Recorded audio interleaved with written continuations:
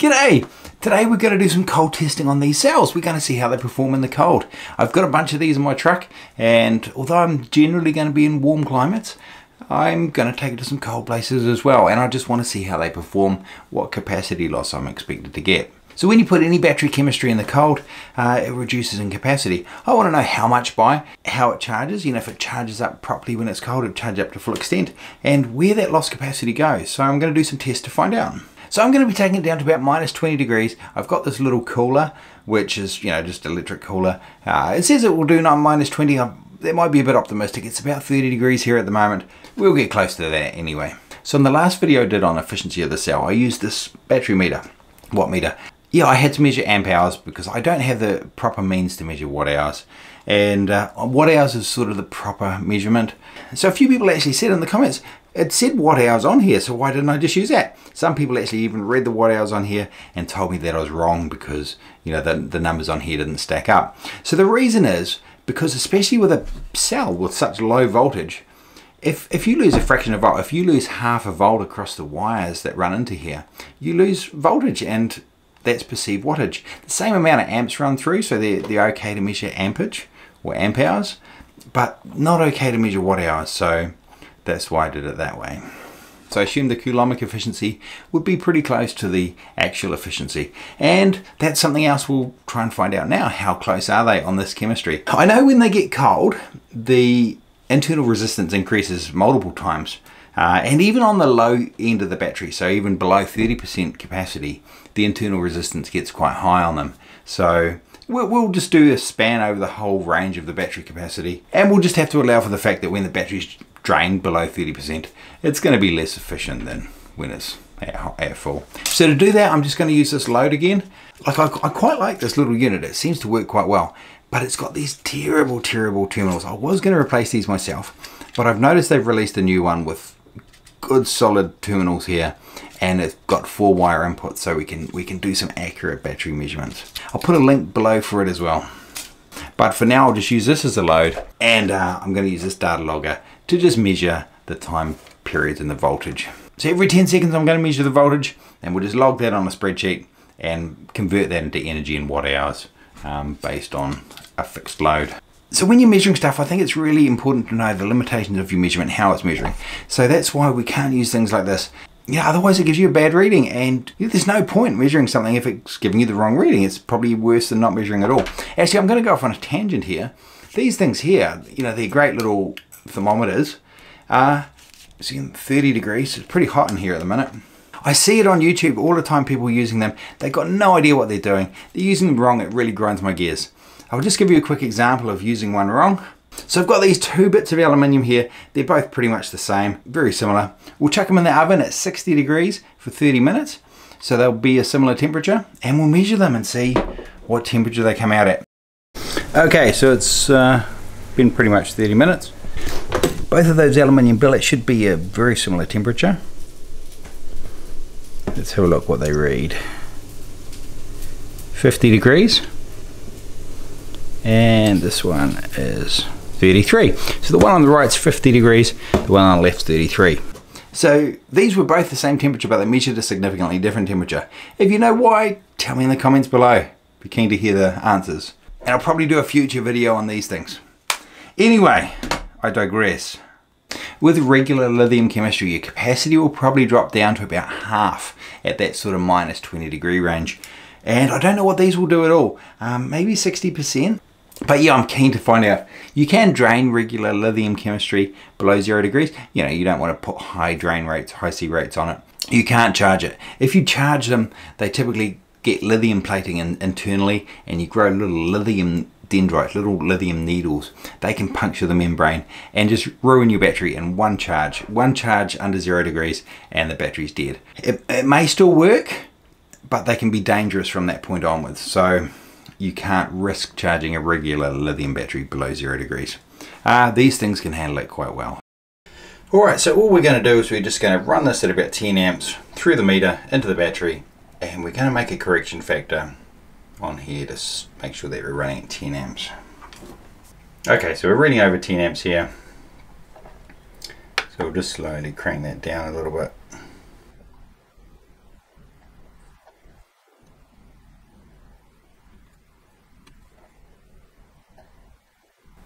Okay, so when I set that on 996, that looks about 10 amps. Okay, so I'm happy now that this is sort of stabilized up to temperature. Setting 10.01 amps gives us 10.001 amps in reality. So at the moment we're 2.239 volts. It's really important when we're doing efficiency testing and stuff to load the battery down with the same current that you're using to charge and discharge it with. So the whole reason behind using this is that we can monitor, every 10 seconds we're going to monitor the voltage of the cell directly on the cell terminals here. That means we know the voltage and we know the current going through, so we can calculate back the amount of energy coming in and out. It really matters because on a low voltage cell like this, where this is like 2.5 volts, even just quarter of a volt of loss in here, that means we've lost 10% of our power just in the wires on the way in, and then again on the way out. I'm going to call it 1.8 right there. Okay, so this is all set up to charge now, so we'll just start the recording and start the power supply at the same time. Okay, so we're just coming up to 2.8 volts here. You can see that curve has just started to hit. Whoops. Oh, there we go, 2.8. Turn them off. That was our benchmark test. We've got 42.25 amp hours we put into the cell when we charged it, which is 95.5 watt hours basically. So when I discharged it, it released 41.92 amp hours, which was 92.72 watt hours, which is a coulombic efficiency of 99% and a actual power efficiency of 97%. So we've got about 2% difference between the coulombic efficiency and the actual efficiency in that situation with that temperature.